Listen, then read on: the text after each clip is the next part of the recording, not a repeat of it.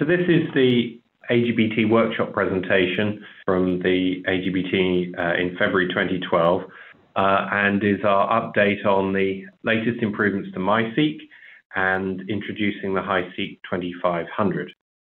So this slide is really an update on the MiSeq. Many of you will have a MiSeq or be very familiar with it. So I just wanted a quick update on the instrument since launch in September 2011. So we've placed over a third of our instruments in clinical or translational labs, and many of the applications that they're used for are listed here, such as amplicon sequencing or QCing large-scale runs, sequencing bacterial genomes, infectious disease, and in a particularly interesting application, counting affected alleles in fetal blood. So this is the performance of the MiSeq as it is today. So you can achieve 1.5 to 2 gigabases of yield from a read length of paired 150 base reads using 5 million clusters passing filters. And this takes just over a day. And the performance update that we are introducing in 2012 will allow a MiSeq to generate 7 gigabases of data from paired 250 base reads.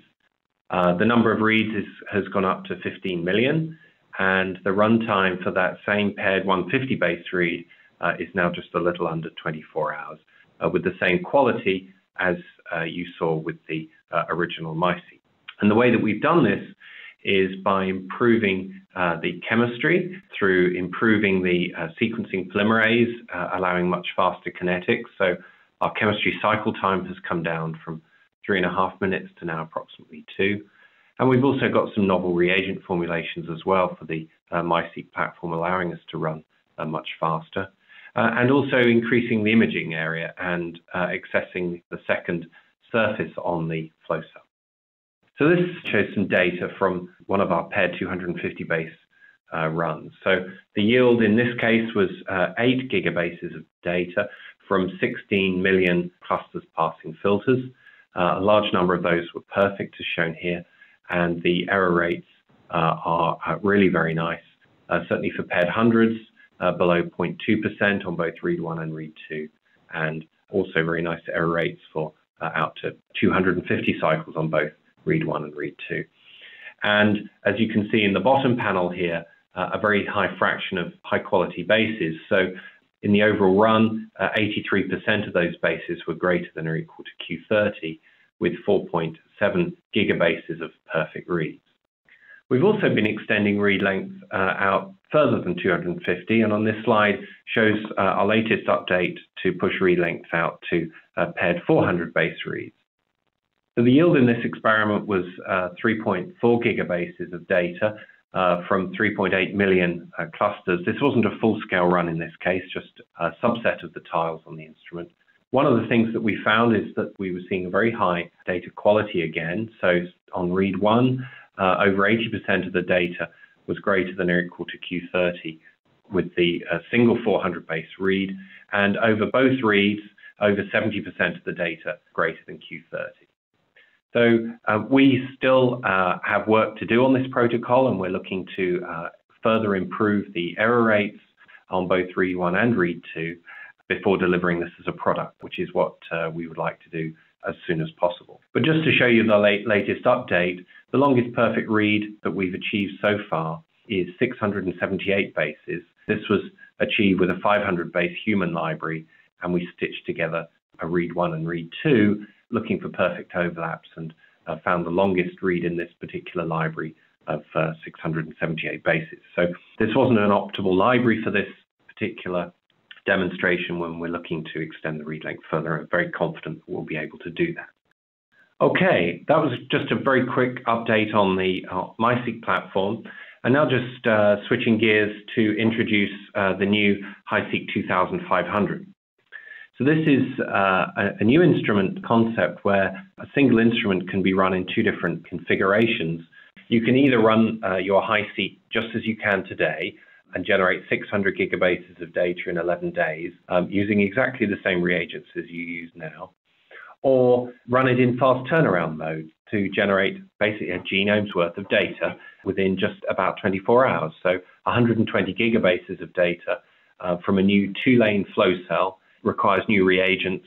But one of the things that we have been able to do is integrate the cluster generation on the instrument itself. So for this particular fast turnaround mode, there is no need to use a CBOT instrument to make the clusters.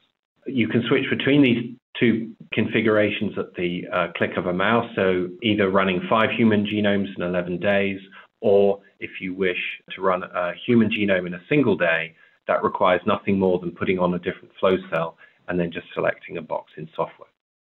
So the way we've done this is by combining innovation from both the MiSeq platform and the HiSeq 2000. So from the MiSeq, we have integrated onboard clustering, fast chemistry, and longer reads. And from the HiSeq 2000, obviously, the major innovation there was the much faster scanning rate that we're able to achieve. So these two things have been put together to allow us, as I say, to achieve 120 gigabases of data in 27 hours with a complete walk-away workflow. This shows the high data quality that we've achieved in some of the runs on our instruments here. Shown on the x-axis is the number of gigabases per lane of an individual HiSeq 2500 flow cell. And on the y-axis is the percentage of those bases that are greater than Q30. As is fairly obvious from this slide, with paired 100 base reads in both read 1 and read 2, we're achieving a very high level of data quality and a very consistent output of data per lane. And we also see something similar when we go to paired 150 bases, though we've done fewer runs in that case. Having sped up the sequencing time to now just over a day with the HiSeq 2500, we were interested in exploring how we could shorten other parts of the process to achieve a much faster workflow to go all the way from sample prep through to a completed genome through analysis. So what we've been doing here in research is using 500 nanograms of human DNA and adapting our TrueSeq kits so that they are working in PCR-free mode. And we're able to achieve libraries within 3 hours of starting the experiment. And then with an extra hour for QC of those libraries, we're then able to begin the sequencing itself. And I should just say that these TrueSeq PCR-free preps not only are PCR-free, we also avoid gels in this process as well. So after the sequencing is completed, we then do a further very standard analysis using Cassava to generate annotated variants. So the total elapsed time to go from sample through to a completed analyzed genome is just over 2 days. And this shows the performance that we've achieved over a variety of different customer runs, which I'll show you on the next couple of slides. So in blue here is the yield per experiment across those different samples. We're getting approximately 120 gigabases of data per sample. With the purple diamonds, we're seeing the percentage of high quality bases. And as you can see, this rarely dips below 90%. So we're seeing very high data quality. And with the yellow triangles, we've depicted the runtime, which for the first few runs started at 31 hours and has now gone to the standard spec of 27 hours, which is what we would expect for a paired 100 base run. So just to go through a couple of weeks up to AGBT, I've depicted how we've been using this fast workflow with a variety of different samples using a calendar.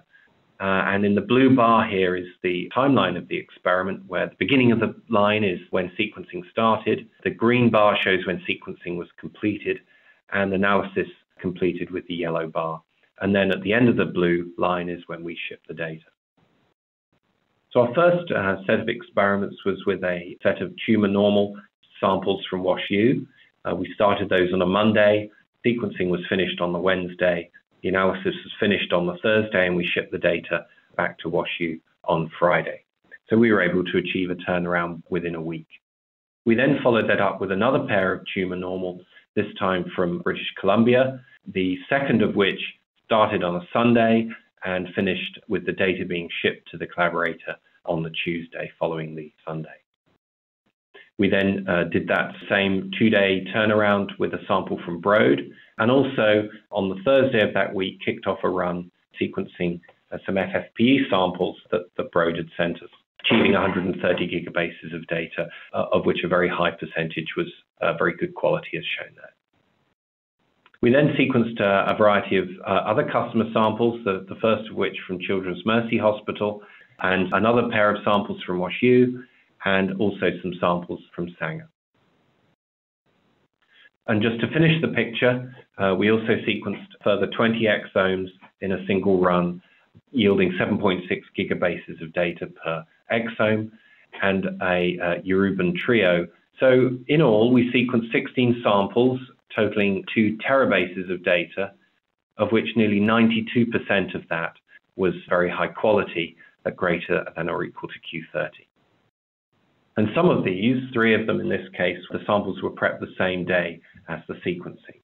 So those are shown in here with the little star, and typically the others were done the day before. And I'm just going to highlight the Broad sample here, which was basically a 48-hour, 2-day turnaround from sample through to shipping off the data. And this really just shows some of that data. So we generated a very high quality library that was very diverse, contained 18 billion unique fragments. I should say again that this was a PCR-free, gel-free library. We then went on and sequenced that with a standard 27-hour sequencing run and generated 127 gigabases of data, which is shown in the table in the middle. And then the SNP concordance and coverage is shown on the far side there, which is exactly what you'd expect with this particular sample. We then looked at the data across different segments of the genome, looking, for example, in areas of the genome which have a high GC content or within exons. And shown in black here is the normalized coverage of each of those features for the fast turnaround PCR-free prep. And shown with the other colors are some similar preps. This time they've been prepped using the same workflow, but they've been sequenced on the HiSeq 2000. And as you can see, there's a very good consistency for these preps and the sequencing quality across all of these different samples. To extend this further, we wanted to reduce the DNA inputs to below 500 nanograms. And so we've been experimenting in R&D with preps that start with only 100 nanograms of input material. And in this case, we start with a microgram of DNA, which we've quantified using qubit. We dilute it 1 to 10. And then we make a library from that entire sample. And without the need to do any quantification, we then load all of that library onto the HiSeq 2500 for the sequencing run. We found that this works quite well in the few samples that we've looked at to generating good quality libraries from this very small amount of material. And I'll show you the data on that.